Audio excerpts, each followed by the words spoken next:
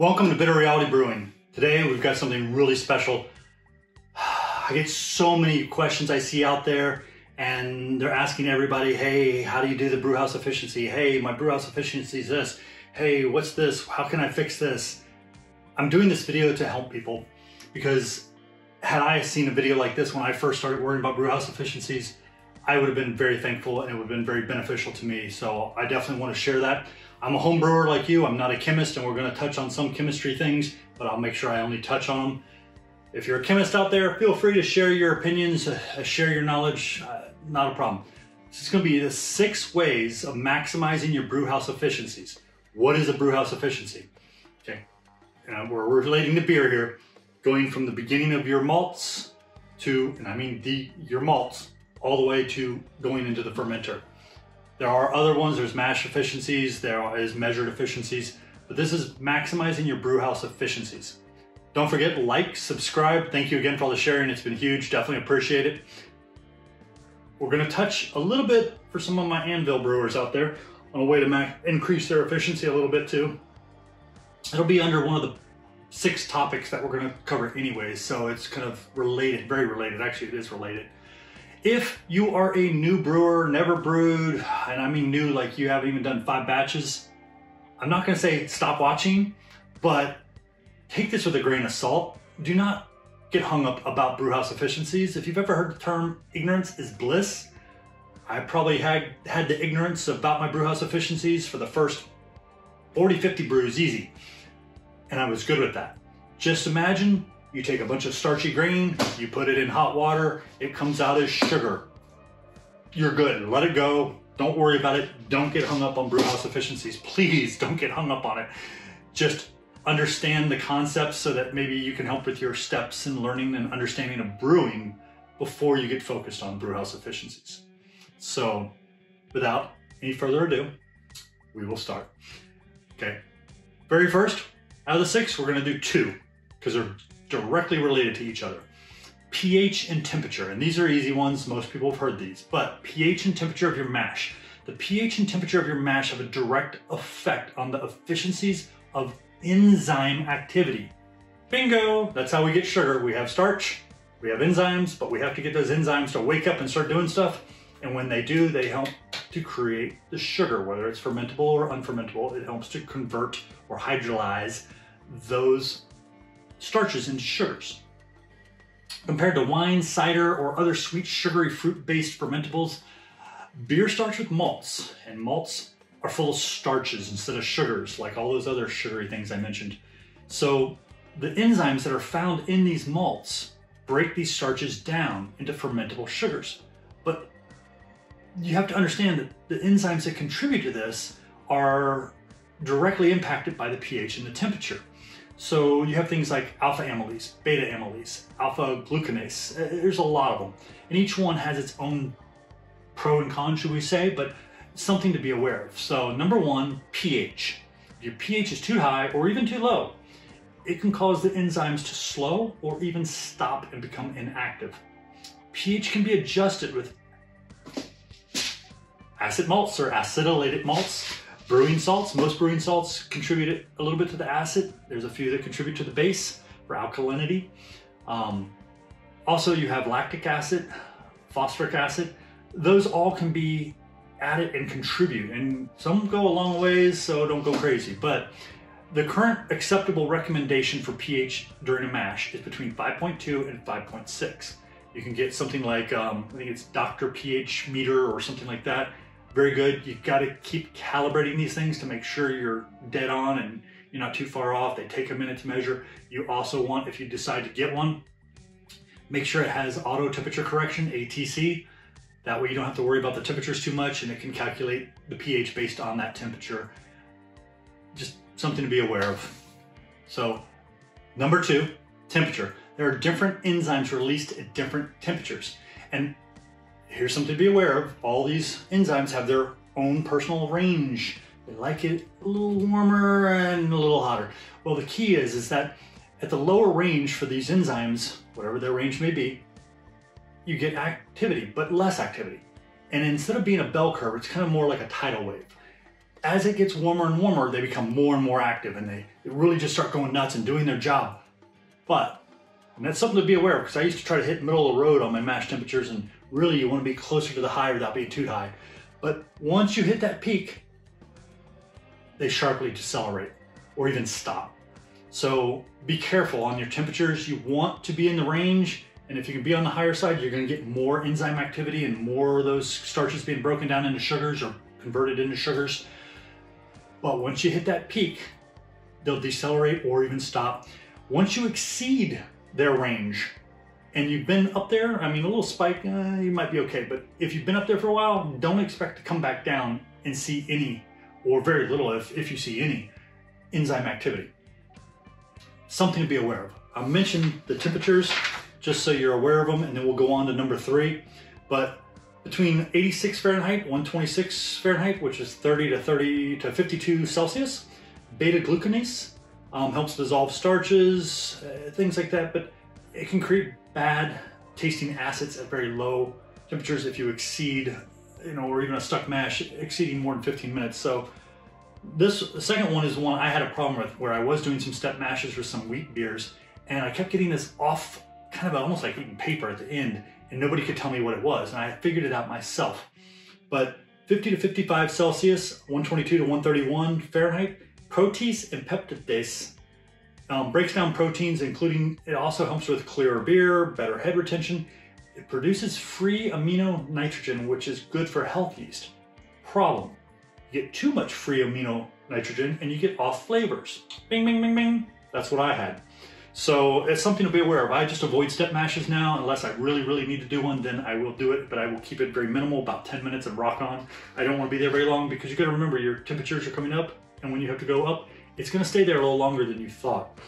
The one that most of us go for, which gives us beta amylase, is 62 to 67 Celsius, 143 to 152 Fahrenheit. It produces fermentable sugars. Yeah, that's what we want. Great for dry beers too. But those fermentable sugars are usually a little less flavorful than between 154 to 162 Fahrenheit or 71 to 72 Celsius alpha amylase. Alpha amylase produces primarily non-fermentable sweet sugars, which have a lot of flavor to them, but are non-fermentable. So it's something to be aware of. You can look that information up on the net anywhere. I think I typed mash temperature chart just to find that one. That was my little search words and brought it right up. Number 3, this is a double-edged sword, grain crush. Grain crush, grain crush, grain crush till I'm blue in the face. I use a 0.0375 of an inch. According to my serial crusher, that's what it says based on the little arrows. So the finer the crush, the better the efficiencies, usually. But higher chance for a stuck or even a packed mash, which could reduce in lower efficiencies. If you're doing brew in a bag, a lot of people do a very fine crush. If you're doing something like the anvil, some people use a more coarse crush than I do, but I like, in my anvil, I use a 0.0375, and it's what I used to use in my grandfather too. So it works well for me, at least for most of the all-in-one electric brewing systems. So something to be aware of and to take into consideration. Number 4. This one is one of the two that I don't hear people talking about. Flow of the water or wort. And what I mean by flow, think of a river or a stream. It takes the path of least resistance. It doesn't say, hey, today I'm going over here. It just says, this is the easiest way to flow. This is where I'm going. If I have my grains over here and my mash over here, I'm not getting anything out of these grains unless they get put in there. Same thing with the crush. I mean, if it's not crushed, you might not get any of anything out of it.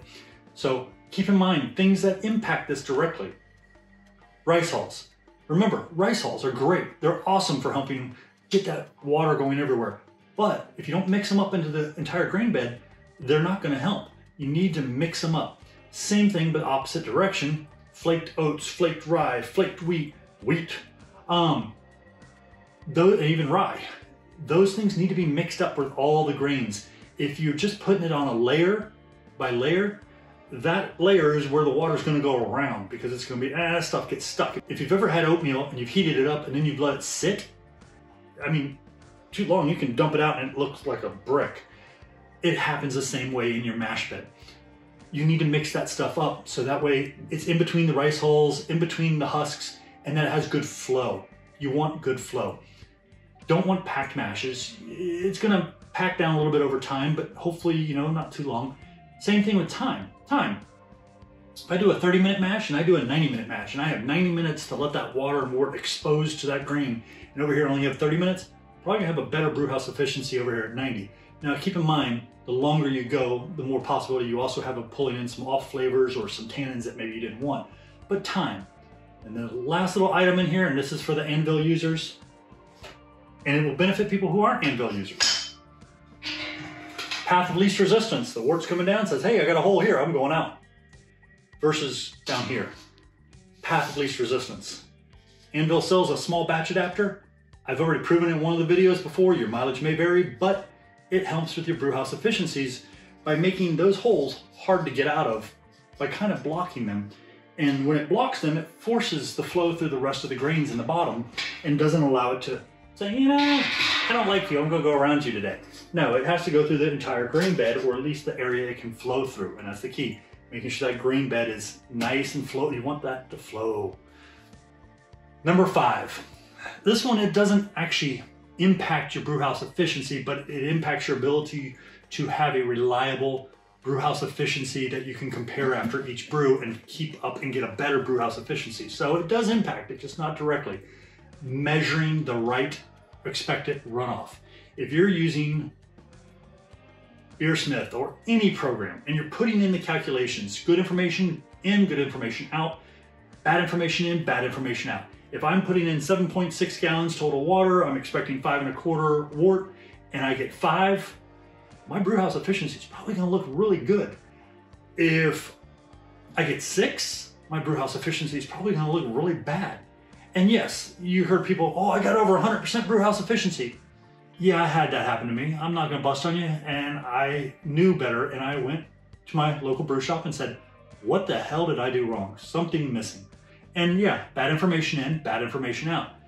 It was many, many, many years ago, but I was when I was learning about brew house efficiencies and starting to understand how to get a little bit more out of what I was purchasing and get a little bit more fermentable sugar so I didn't need as much malt to do the same thing. Measure, and adjust. If you're a little low or a little high, adjust for it so you can figure out what your brew house efficiency probably really is versus what you think it is. You want to make sure it's as close to correct as possible because technically it's going to be wrong, and I'll explain. Number 6. Yeah, number 6. Basically, the right malt in your recipe.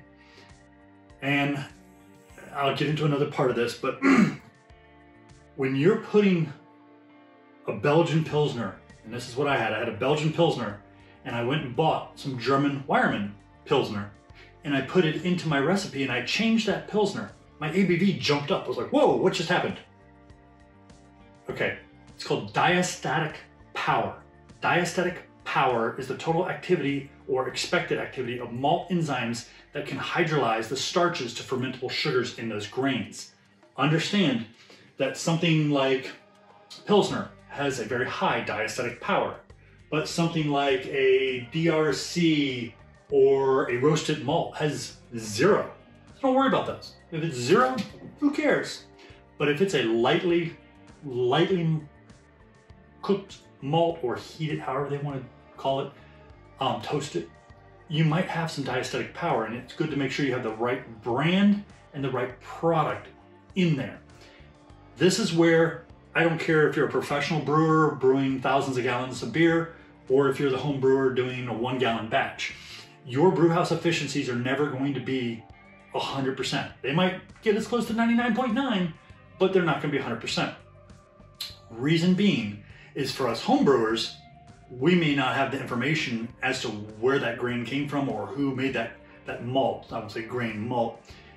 And that's going to shift our diastatic power a little without our knowledge, not to mention every year, you know, things happen to the farmers, and this is where it impacts the big companies and the big breweries, is that they didn't get enough grain from one farmer, so they got it from another, or this farmer had a bumper crop, or last year the husks were a little thicker by fractions of a millimeter, but fractions. It impacts what your diastatic power is going to be because the enzymes may be higher or lower for that malt. Now, from my understanding, some of these companies, when they're selling to big breweries, they're testing and giving them a number. Well, it's like snowflakes, okay? Ballpark number based on the batch they tested, because this one and this one are not identical. They're gonna vary, even if it's by a billionth of it, whatever. They're gonna vary a little bit. And when you're talking, I mean, hell, we probably drop a million little grains just in a 5-gallon batch, or at least somewhere up there. But when you're brewing thousands of gallons of beer, it could be off a little in one direction or another, and that little tiny bit of margin could change things a little more than they wanted it to be changed. So that's something to be aware of. Diastatic Power. You're not going to have any control of that, but if you can ask, what's the SRM, what's this, what's that, like I used to, if you get the brand and you know what type of grain it is, hopefully your application has something close. But like I'm using Beersmith, and I don't know how frequently that Diastatic Power gets updated. I doubt it gets updated regularly, so it might be 4, 5, 6, 7, 8 years old. I don't know. I just don't know. So the key is if you're getting the correct information in, or at least close to correct as possible, you can at least repeat the process. And although over time those grains may change a little, you should be able to at least measure against yourself and get better and better brew house efficiencies. And that's really the big gauge. It's not against everyone else, it's against yourself, so that you can understand if you're improving or maybe not improving, and get better and better at what you do. That's one of the main reasons I love home brewing, is because I'm always learning, and I love learning new things. So keep that in mind. Thank you again for joining us here at Bitter Reality Brewing. Don't forget, like, subscribe. Thank you again for sharing. It's greatly appreciated, more than you realize. Thank you again.